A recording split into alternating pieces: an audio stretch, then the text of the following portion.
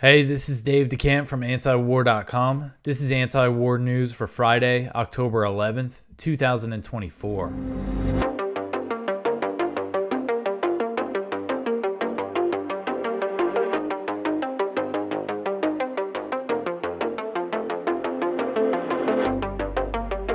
All right, first thing, it is fundraising season at antiwar.com. If you like this show, if you read antiwar.com, and you have the means, please go over to antiwar.com/donate. Help us out. We're trying to raise $100,000. We've raised about $10,000 so far this week. We're hoping that we could secure some matching funds. But this is how we get by. We are entirely reliant on our readers. The money is very efficiently spent on running the site, paying the staff, paying the bills. That's what this goes directly toward. And we are a nonprofit, so you could write it off your taxes. So whatever you give to us is less of your money that goes to the war machine, that goes to funding these atrocities overseas. So antiwar.com/donate, help us out. And if you donate, let me know so I could thank you. I appreciate everyone who's helping us out. All right, the first story at the top of antiwar.com today. The U.S. and Israel are close to a consensus on attacking Iran. So Axios reported on Thursday that President Biden and Israeli Prime Minister Benjamin Netanyahu moved closer to an understanding on Israel's plans to attack Iran during their phone call on Wednesday. So this is the same call that I went over yesterday that Harris sat in on as well. This is more details about it from Axios.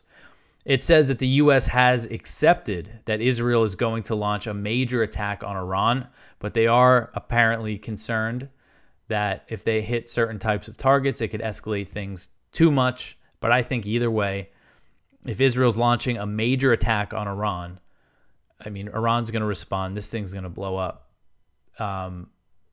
But anyway, the U.S. is, they're warning against hitting the nuclear facilities, oil infrastructure, although Biden did say that they were talking about that at one point. An Israeli official told Axios that the Israeli plans are still a bit more aggressive than the U.S. would like. But I'm sure either way, the U.S. is going to be there to support the strikes in some way, either with intelligence or direct airstrikes, which is something that they're considering. And even if they don't do those things, they will defend Israel from whatever the consequences are. When Iran hits back, and Iran's going to know that that will be the case. So I think there's a chance that, say, Israel hits Iran hard, and then Iran, they're saying that they're going to launch a heavier attack than those 200 ballistic missiles they fired. Well, if they're going to do that and they know the U.S. is going to be helping defending them, they might start targeting some U.S. bases, try to overwhelm the U.S. air defenses in the region. They can get help from Hezbollah, from the militias in Iraq and Syria. So, it'll put U.S. troops right in the crosshairs. And this is what we're dealing with. Congress isn't even in session. There's no debate. There's no even conversation about this. They're just like getting ready to support a big Israeli attack on Iran that could easily turn into a full-blown war between the U.S. and Iran. So Netanyahu convened his security cabinet on Thursday to brief them on the situation with the U.S., and he was expected to get approval for him and Gallant, the Israeli defense minister, to set a timeline on the attack. So the Times of Israel reported that the U.S. and Israel will continue conversations on these plans in the coming days, signaling the attack is not imminent. I think it looks like Gallant is going to go to the U.S. next week. But you never know. I mean, they could do this at any moment. Could be a few days, could be a few weeks. Only time will tell, and then we'll see how this thing escalates. All right, so the next one here, Israeli strikes in central Beirut kill 22. So Israeli strikes hit 2 residential buildings in 2 separate neighborhoods in central Beirut on Thursday, killing at least 22 people and wounding 117. According to Al Mayadeen, one strike hit the 3rd floor of an 8-story building, and the other strike completely collapsed a 4-story building. The death toll could rise as rescuers continue to search through the rubble. This strike marks the 3rd time that Israel has targeted central Beirut since it escalated strikes on Lebanon in September. Most Israeli strikes on the capital city focus on the southern suburbs, that they've really been bombing that area. But this is they're expanding their airstrikes into other parts of Beirut. A Hezbollah source told Al Mayadeen that the strikes were an assassination attempt on Wafik Safa, who heads Hezbollah's coordination and liaison unit, but he survived the attack. Reuters also reported that he eluded the assassination attempt. And these Israeli strikes hit a very densely populated part of Beirut, and a Lebanese security source told Reuters that among the dead was a family of 8, including 3 children who evacuated southern Lebanon to flee Israeli airstrikes. So they evacuated the south only to be killed by Israeli airstrikes in Beirut. And these strikes came 2 days after Netanyahu said that he would turn Lebanon into Gaza, that Lebanon would see the same destruction of Gaza if they don't free themselves from Hezbollah, was how he put it. And Israel has also escalated its ground campaign. And the next one here, Israeli troops fire on UN peacekeepers in southern Lebanon. So the UN's peacekeeping mission in southern Lebanon, known as UNIFIL, they said Thursday that the Israeli Defense Forces fired on the UN positions multiple times, and 2 peacekeepers were wounded by an Israeli tank. UNIFIL said its headquarters in the town of Nakora and several nearby positions came under repeated Israeli attacks.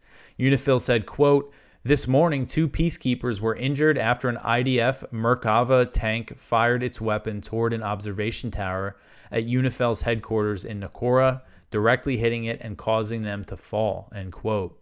UNIFIL said the injuries were not serious, but the 2 wounded peacekeepers remain in the hospital. The statement said that the IDF also fired on a UN position in the town of La Buna, quote, "hitting the entrance to the bunker where peacekeepers were sheltering and damaging vehicles and a communication system," end quote. And a day earlier, they fired on that same position and disabled perimeter monitoring cameras. So they were taking out some of their cameras that the UN peacekeepers have. And these attacks come after the Israeli military told UNIFIL to abandon its positions in southern Lebanon, and UNIFIL and Ireland, which has a number of peacekeepers deployed in the area, both rejected the Israeli call. According to the Irish Times, none of the Irish peacekeepers were wounded. There was a specific outpost that's manned by Irish soldiers that Israel told to evacuate, but they're staying put. And it's estimated that about 15,000 Israeli troops have invaded southern Lebanon, and now they're just firing, openly, deliberately firing at the UN peacekeepers there. I mean, it just shows Israel's totally out of control. A complete rogue state that's armed with nuclear weapons, that's carrying out a genocide in Gaza. I mean, and now they're shooting at the UN peacekeepers in southern Lebanon. And this is what Biden is backing, 100%. This is all being funded and supported by the U.S. government. This just rampage that Israel is on. All right, so the next one here. Israel kills 28 Palestinians sheltering at a school in Gaza. So on Thursday, Israeli strikes targeted a school-turned-shelter for displaced Palestinians in Deir al-Balah, central Gaza, killing at least 28 and wounding 54. Gaza's health ministry said the number of dead and wounded was based on bodies and injured people who were brought to the hospitals and morgues, meaning that the death toll in this strike could rise. The breakdown of the casualties is unclear, but footage and photos of the aftermath that I looked through show that many women and children were killed and wounded. An Al Jazeera reporter who arrived on the scene, Tarek Abu Azum, said, quote, "Children and women were torn to pieces by the intensity of the strike. I saw with my own eyes lots of bodies that were torn to pieces, making it quite hard to identify them unless family members managed to find out who they were from some signs in their clothing in the hospital morgue," end quote. You see this little girl who's being treated at the Al-Aqsa hospital after the strike, and there's a lot of really horrific pictures that came out of this. So there's a Palestinian in the air who was there at the scene of the strike when the bomb hit, and he told Middle East Eye, quote, "I get out and all I see is shreds of bodies all over the floor, heads blown up, innocent children scattered across the floor," end quote. So as usual, the Israeli military claimed that it targeted a Hamas command and control center, but offered no evidence for the claim. Schools sheltering displaced Palestinians have become very frequent targets of the Israeli military. And strikes continued across other parts of Gaza on Thursday, including in the north. They're still ramping up in the north, where they're telling everybody to leave, trying to carry out this ethnic cleansing campaign. And Gaza's health ministry said that at least 55 Palestinians were killed and 166 were wounded in the previous 24-hour period, bringing its death toll since last October to 42,065 and the number of wounded to 97,886. These figures don't include the Palestinians who are missing and presumed dead under the rubble. And we had that group of American healthcare workers who were in Gaza. They estimate the true death toll, factoring in other causes, is over 118,000. I linked to the appendix to their letter if people want to check it out. Check out the appendix of this open letter that we wrote about the other day, because it has all their research and their reasoning for reaching that toll, if you want to kind of dig into that more. All right, so the next one here, UN inquiry says that Israel is deliberately hitting Gaza health facilities. This article is from Al Jazeera. United Nations investigators have accused Israel of deliberately targeting Gaza's health facilities and killing medical personnel during its war on the besieged enclave. And I mean, this isn't even, obviously they're deliberately targeting health facilities. I mean, they've been openly attacked. They've openly attacked every single hospital in Gaza at one point. They claim that they're doing it because of Hamas. But again, those American doctors that were there, they said that they did not see any sign of militant activity at the hospitals that they were working at. That's what they all said, 99 of them. So a statement by ex-UN High Commissioner for Human Rights, Navi Pillay, released on Thursday in advance of a full report, accused Israel of, quote, committing war crimes and the crime against humanity of extermination with relentless and deliberate attacks on medical personnel and facilities, end quote. So he goes on, quote, children in particular have borne the brunt of these attacks, suffering both directly and indirectly from the collapse of the health system, end quote. The UN's inquiry statement also accused Israeli forces of deliberately killing and torturing medical personnel, targeting medical vehicles, and restricting patients from leaving Gaza. So this is something that those American healthcare workers said as well, that the Palestinians who they worked with, many of them were kidnapped by the IDF, and tortured. They all had these, not all of them, but many of them were, targeted and, picked up and humiliated and tortured by the Israeli military. And these people are doctors and nurses trying to keep people alive. So it looks like they're going to put out a full report soon. Here's some numbers from Gaza's media office. At least 986 medical workers killed and at least 85 civil defense workers have been killed. All right, so the next one here, Israel jails American journalist Jeremy Loffredo. So I talked about this a bit yesterday. We had some more details come out on Thursday. So Jeffrey Loffredo, an American journalist for the Gray Zone, has been arrested by the Israeli military for his reporting inside Israel. Loffredo was jailed just a few days after releasing a report on Iranian missile strikes in Israel, information the Israeli military has been trying to censor. According to the Israeli news site Ynet, because of the report, Loffredo faces charges of, quote, aiding the enemy during wartime and providing information to the enemy, end quote. So those sound like very serious charges. So it's concerning what they might try to do to him. And representatives from the U.S. Embassy attended a hearing on a police request to extend Loffredo's detention, but so far the U.S. government has been silent and has not publicly called for his release. Compare this to when Evan Gershkovich, the Wall Street Journal reporter, was arrested in Russia.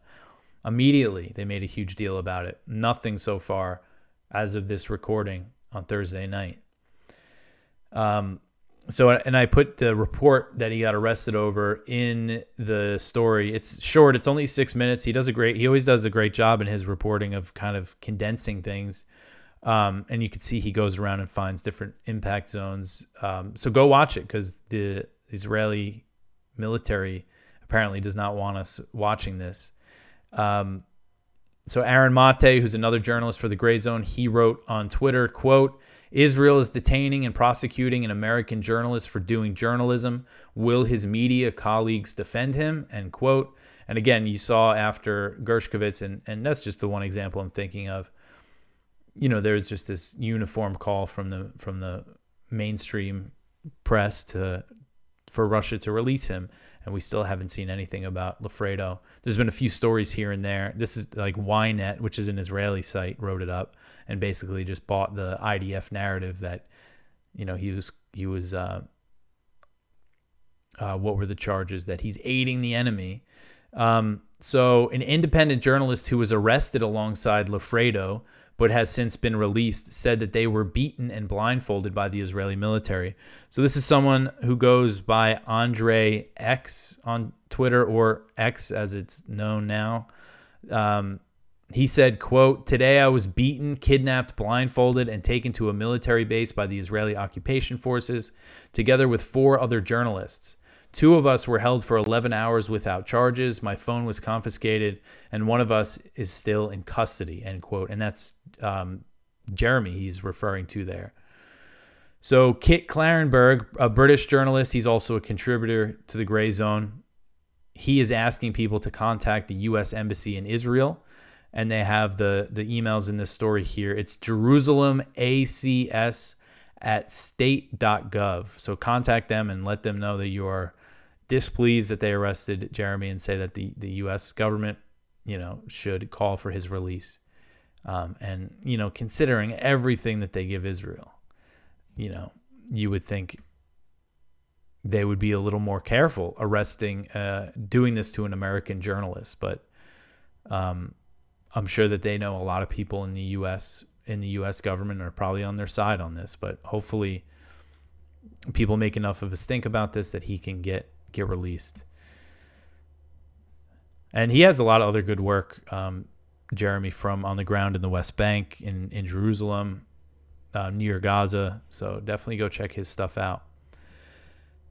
All right, so the next one here, the Jewish state will extend from Jerusalem to Damascus, according to Bezalel Smotrich. So this article is from The Cradle. In a new documentary, Israeli Minister Bezalel Smotrich detailed his desire to conquer not only all Palestinian territories to the Jordan River, but also the Syrian capital of Damascus and territories extending as far as Iraq and Saudi Arabia. Smotrich, the finance minister in the Israeli cabinet and head of the religious Zionism party, made the comments in a recently released documentary entitled Israel, Extremists in Power. The documentary was produced by a Franco-German broadcast news magazine. And when asked about his goals, Smotrich tells the interviewer, quote, I want a Jewish state. It is a country run according to the values of the Jewish people. End quote. Israel currently controls territory from the Mediterranean Sea to the Jordan River, including the Palestinian territories in the West Bank, which have been under Israeli military occupation since 1967. Israel has been building illegal Jewish settlements on stolen Palestinian land in the West Bank ever since. The interviewer then asked Smotrich whether he thought the borders of the Jewish state should extend past the Jordan River. Smotrich responded by saying, quote, absolutely, but slowly. Our great religious elders used to say that the future of Jerusalem was to extend as far as Damascus, end quote. The documentary narrator then added, quote, Bezalel Smotrich has a maximalist vision of the Promised Land, and it includes all Palestinian lands, but also territories in Jordan, Syria, Lebanon, Iraq, and Egypt, even in Saudi Arabia. A radical vision, admittedly, but one that is accepted in public debate in Israel, end quote. And Smotrich, besides being the finance minister, he also has a minister position in the defense ministry that gives him the power to expand West Bank settlements, and we've seen him do that lately, and demolish Palestinian structures and things like that. And he says in this interview that they're going to do it bit by bit. So right now, obviously, they're looking to conquer Gaza, the West Bank. And it looks like people like Smotrich also want southern Lebanon. They want to slice off southern Lebanon. Who knows? They might want the whole territory of Lebanon. But that is definitely part of the thinking here, at least from some people within the Israeli government. All right, so the next one here, the UK denies Zelensky's request on long-range strikes. So we have some good news here today. So Zelensky met with British Prime Minister Keir Starmer in London on Thursday and again asked for permission to use British-provided missiles for long-range strikes inside Russian territory, but was denied. A spokesman for Starmer said that the UK has not lifted the restriction on Storm Shadow missiles, which have a range of about 155 miles, and added that, quote, no war has ever been won by a single weapon, and there's no change in the government's policy on the use of long-range missiles, end quote. So according to Zelensky's office, the Ukrainian leader emphasized to Starmer the need to obtain permission to strike deep into Russian territory. So last month, the U.S. and the U.K. looked like they were ready to sign off on this, and it's more than just giving Ukraine permission. It would be direct NATO support for these long-range strikes because they need intelligence from NATO, and we know that there's some British soldiers on the ground in Ukraine actually helping fire these Storm Shadow missiles, so it would be direct participation in attacks deep inside Russia. Putin said that this step would put NATO in a direct war with Russia and later ordered changes to Russia's nuclear doctrine that lower the threshold for the use of nuclear weapons. So it looks like they got the message, at least for now, which is good. And Zelensky also met with Mark Rutte. I forget, I might be getting his name wrong again. Mark Rutte, the former Dutch prime minister, who is the new head of NATO. He replaced, what's his name? Jens Stoltenberg. How could I forget his name? And he kind of also downplayed the idea of the long-range strikes while he was there. He said, quote, let's not focus on one system, one weapon system at all. It will not be one weapon system which will make the change, end quote. So he did also express some support for NATO allowing the long-range strikes, insisting that it was legal, but he said that it was up to individual countries. And it does look like, for now, the U.S. and the U.K. are not going to sign off on this. All right, so the next one here, a U.S. general says that Ukraine needs longer-range missiles. So this is kind of not good. This is from Kyle Anzalone at the Libertarian Institute. The top U.S. military commander in Europe said that long-range cruise missiles were among the weapon systems that are crucial to send to Ukraine. CNN obtained an annex from a classified report compiled by Commander of European Command, General Chris Cavoli, that lists weapons platforms that Kiev does not currently have that could benefit Ukraine. The list includes Lockheed Martin's Joint Air-to-Surface Standoff Missiles, the JASSMs. That's a cruise missile fired from F-16s, which with a range of 230 miles. There were some reports saying that the U.S. was going to give them those missiles soon, but we still haven't seen it. At least, we haven't seen them publicly say that they're sending them. Additionally on the list is Link 16, which is a data sharing network used by the U.S. and NATO. While Cavalli did not explain in his report when Ukraine has not received the weapons, sources told CNN that Link 16 is being withheld over concerns the technology could fall into Russian hands. So officials told the outlet that the White House has not signed off on the JASSM, those are the cruise missile transfers, because it assesses that the missiles will not be useful to Ukraine until Kiev has air superiority, which they are obviously a very long way off from having that. All right, so the last one here, China hits out at Taiwan leader's speech. So this article is from the South China Morning Post, and just kind of an update on the tensions between Taiwan's new president and China. This is kind of an area that I really want to cover more because I think it's important, the situation with China when you have the U.S. openly preparing for war with China. It's something we should keep an eye on. And I also just have always thought China, Asia in general, that part of the world is just very interesting. But this is from the South China Morning Post. And so William Lai Ching-te, the Taiwanese president who came in this year, he gave a very defiant speech saying some things about China. And China responded saying that it showcased stubborn Taiwan independence.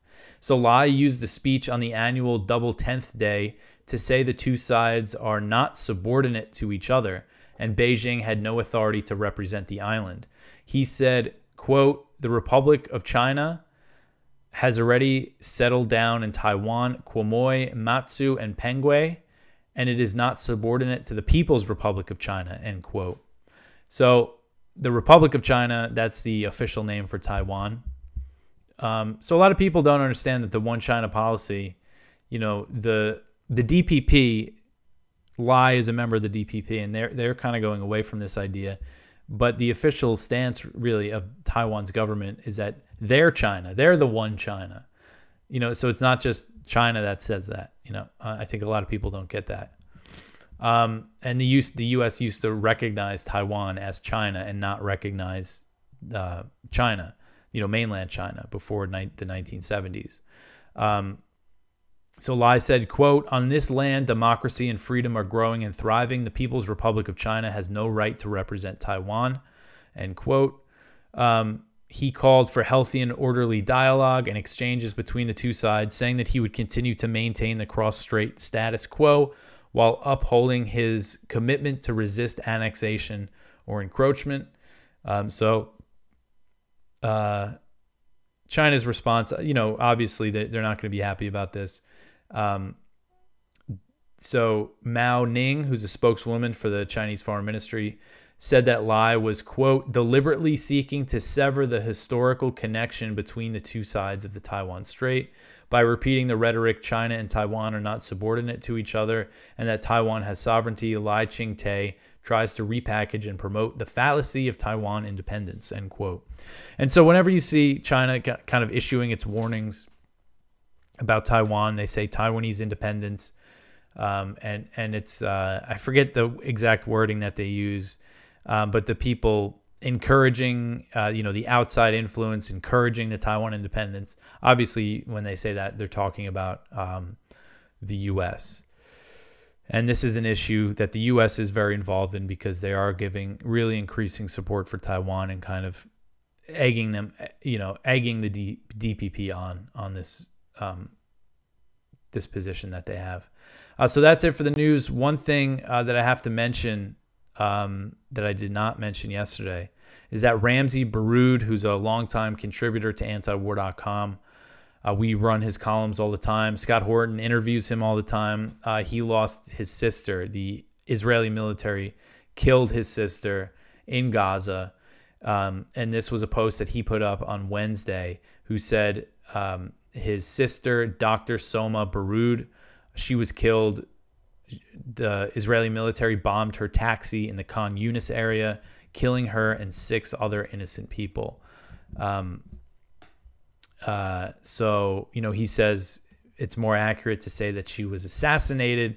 There's always the possibility of Israel, because we talked about that journalist the other day, this 19-year-old kid who was getting threatening messages on WhatsApp, and then a couple days later, the Israeli military kills him. Ramsey, he runs the Palestine Chronicle, and over this past year, they've been relentless in their criticism of what Israel has been doing, and Ramsey is very well known as an outspoken critic of Israel, and it's not out of the question that they would purposely target his family, just based on what we've seen Israel do over the past year, just complete barbarity. Tough loss for Ramsey. So go check out our viewpoints. We have one from Ramsey. A year of genocide. Despite the unbelievable pain, Palestinians emerge stronger. One from Edward Hasbrook. Military draft signups plunge as war fears rise. One from William Hartung. Weapons stocks blast off as bombs drop. Troops invade Lebanon. One from Julie Hollar. Media urge expansion of Ukraine war. Nuclear risk be damned. The spotlight is from Feroz Sidhwa. Doctors, nurses, paramedics, what we saw in Gaza. So this is from the New York Times, and this is just another account from doctors and nurses, American doctors and nurses and paramedics who volunteered in Gaza, and just the horrors that they saw. And it talks a lot about the bullets, children, young children being shot in the head. And they have a lot of different accounts. Definitely go check this out. go through the link at antiwar.com. You could scroll through it and just see all these different doctors and their quotes. Let's just read a few here.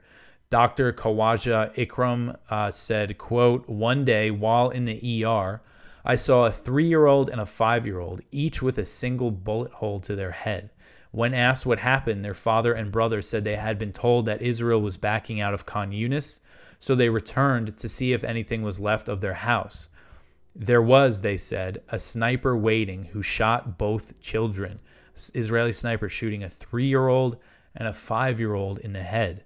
Here's another one, Dr. Aliyah Katan, quote, "I saw an 18-month-old little girl with a gunshot wound to the head," end quote. So, I mean, this goes on.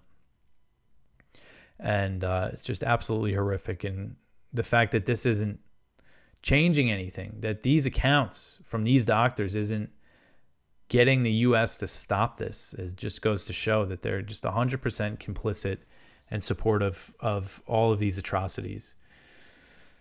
So that is it. That's everything for the week. There's actually going to be another episode of Anti-War News coming out on Saturday. I did another interview with a man named Kegum Balian. He is a Jerusalemite Armenian. He lives in the old city of East Jerusalem in the Armenian quarter, and they've been facing pressure from Israeli settlers and an Israeli real estate company. They're trying to move in on their property.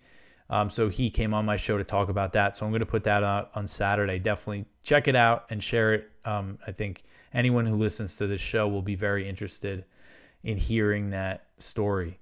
So that'll be out Saturday, I think around noon Eastern time here in the U.S. It's going to be posted. So keep an eye out for that. Again, help us with our fundraiser if you can, antiwar.com/donate. I will be back with the news show next week, and definitely check out the interview that will be posted on Saturday. I'm going to try to do some more interviews more frequently than every few months. I have a few ideas in mind, so I think we'll start seeing that more, me posting an interview here and there on Saturdays. But anyway, that is it. Thanks for listening.